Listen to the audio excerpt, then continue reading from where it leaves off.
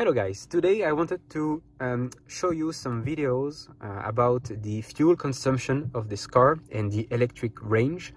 I have some people who came to me and said to me, about what is the mileage that the range that you can do with this car in pure electric mode. Because my car, of course, is not what it is advertised. It's not 50 kilometers for the electric range, and it's surely not 1.5 liters for 100 kilometers in a mixed mode, in a hybrid mode.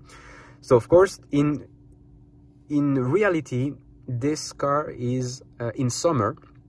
It's very important to precise. In summer, I can do around 35 to maximum 40 kilometers, so the electric range around 40 kilometers, which is not too bad. Actually, it's not too bad. Of course, I'm not using any air conditioning or anything, so it's around 40. When it's in winter, I am more around, let's say, 30 to 35 maximum kilometers for the range in winter. And of course, this is without using the heating. And if I am using the heating, well, then I am more around, let's say, 25 kilometers range pure electric. So this is really not a lot. So of course, like most of the people I had a discussion with, they say that they do not use the heating. Of course, they only use the seat heater, the seat warmer, which works quite well, and it consumes way less. Also, I have found that in the videos you will see after, I have made some real-time consumption with the different modes. So we will be in the different ones. Now I don't remember.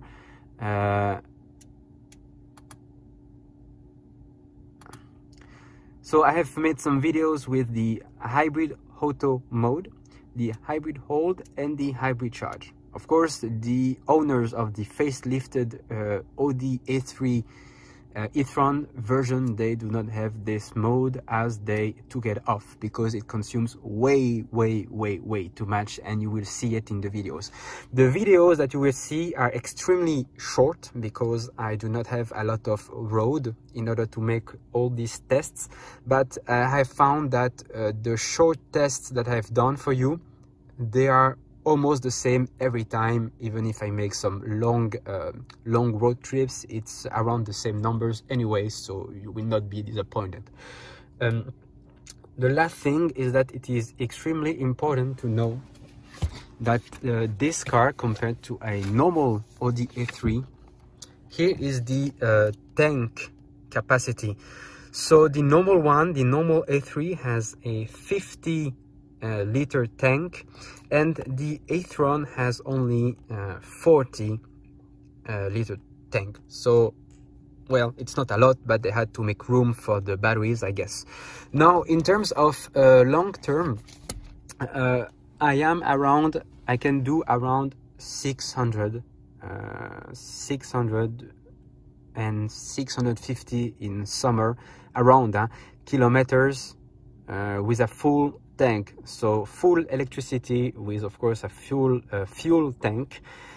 So I'm around 6 liters per 100 kilometers. So it will be between 6 liters and 6.5 liters, and I can do around 600 and 650 kilometers, which is not bad for a 40 liter tank.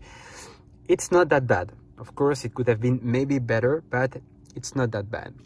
So I hope you will enjoy those very short videos, and you will have a better idea of the consumption of this car.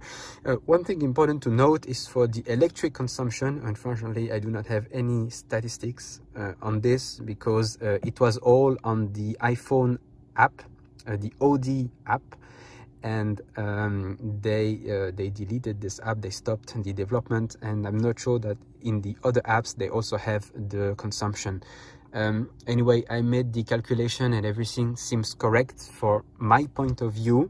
So the consumption is quite realistic about what is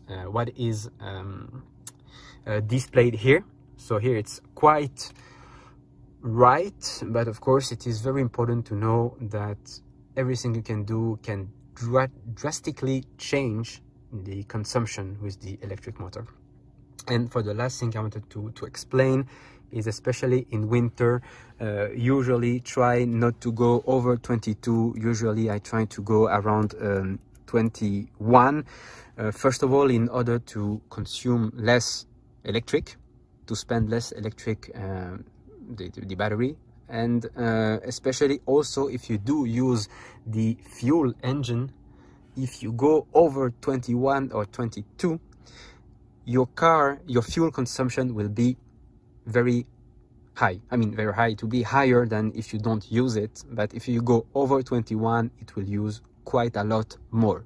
So anyway, if you have any other questions, feel free to post them in the comments, and enjoy. Have a nice day. Okay, so this is the fuel consumption for the hybrid auto mode. As I have enough battery, it will not use the combustion engine too much. Only if I accelerate hard, it will turn on, otherwise it will stay like this most of the time.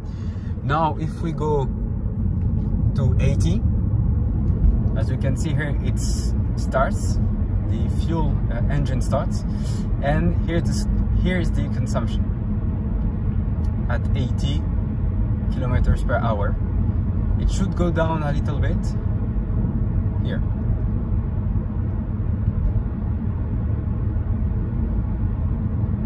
Okay, so this is the hybrid hold mode at 50 kilometers per hour. Now let's go to 80 kilometers per hour.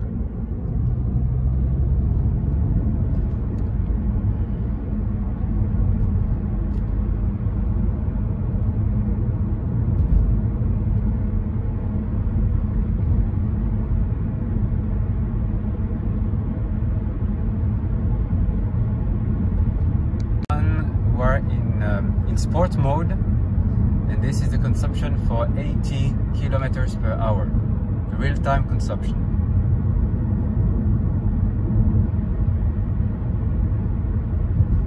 Okay, so this is hybrid charge at 50 kilometers per hour. Now let's go to